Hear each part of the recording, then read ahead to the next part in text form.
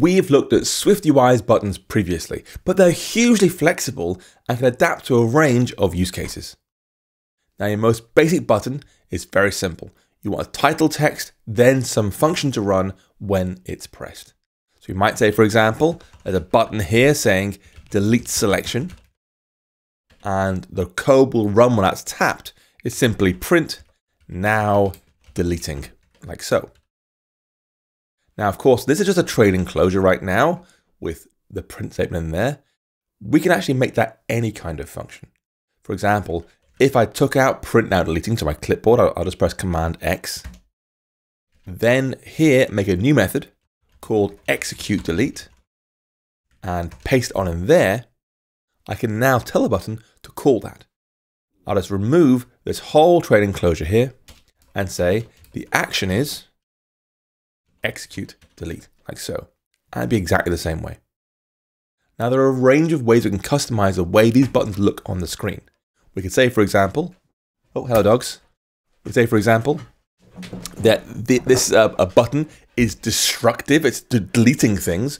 We can mark it as being destructive, and iOS will style it differently, and also potentially affect the way it's read out using VoiceOver. I can say here, for example, the role of this button is .destructive. It's a dangerous button, and boom, you'll see it goes red on the screen straight away. And potentially it's read different again to VoiceOver and similar. Second, hold up, hungry mutts, you get fed all the time. Second, we could use one of the built-in styles made available to us in iOS that come built into the system. For example, rather than doing this, I'm going to say there's a whole VStack here of buttons. I'll do the first one, we'll do button 1 with no action code inside, that's fine. But this first button has a button style of bordered. See, now it's blue text and a light grey background, but it'll adapt automatically on the platform and appearance, light or dark mode. Then we'll do a button 2 below that. I'll say you are button 2, and you're the same bordered style, but your role is now destructive. And again, red text, grey background, so it's clearer this thing's dangerous. I will copy these two and paste them below to have button 3 and 4. And these two are to have a different button style again. These are bordered, prominent, and again, you get a nice blue background now, and bordered, prominent, destructive. You get a nice red background now.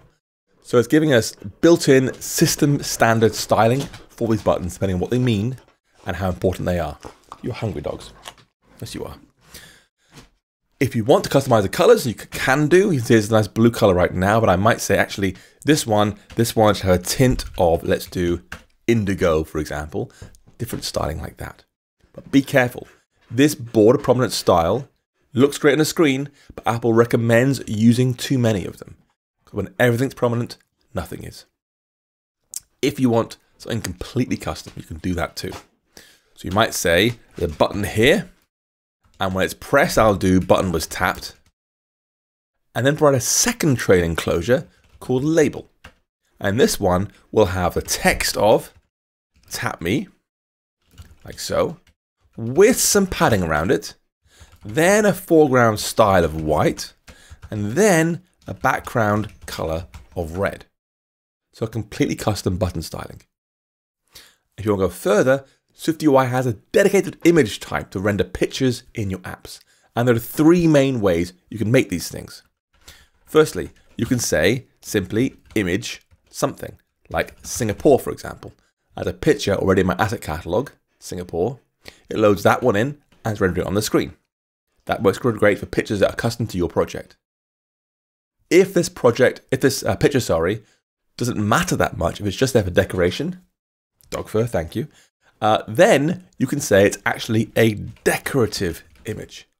And it will look the same. But now VoiceOver, the iOS screen reader, won't read out Singapore image when it goes over it. This is just there for decoration.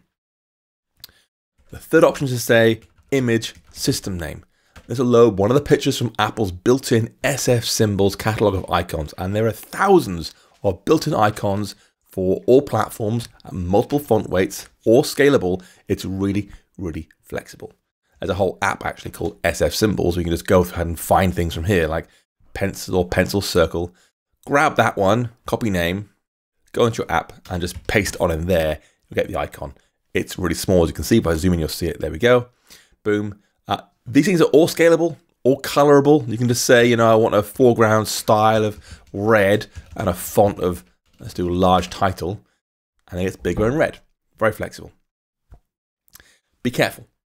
By default, the screen reader will read out the name of your image when it comes to that picture. When we had Singapore, it will say image Singapore, for example. Make sure you'll have sensible names for your pictures, or use image decorative so the screen reader ignores them. Now, because the longer form of buttons can have any kind of label inside them, this thing back here, we could use pictures right inside here. We could say image system name of pencil dot circle, for example, and it'll load it in there. But if you want both text and picture at the same time, you have two options. The first is to put them directly inside the button initializer here. We could say, let's do edit the title and then system image of pencil. And now we can delete the whole label closure and get a title and the image side by side. But if you want something custom, back to your label closure again in here, you could do, I want a H stack of the image and the text of edit. Could do that. But SwiftUI has a built-in view just for this called label. We can say label edit system image of pencil and get more or less the same result as a H stack, or as put it into the button directly. Of course, making a separate label means I can now style it. I could say, you know, back to adding padding again, custom foreground, style of white, background red, just like before. Get custom styling for your label.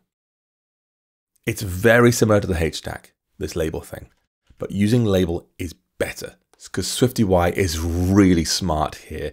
It'll automatically decide when your code runs whether it should show the icon, pencil, the text edit, or both together, depending on how they're used.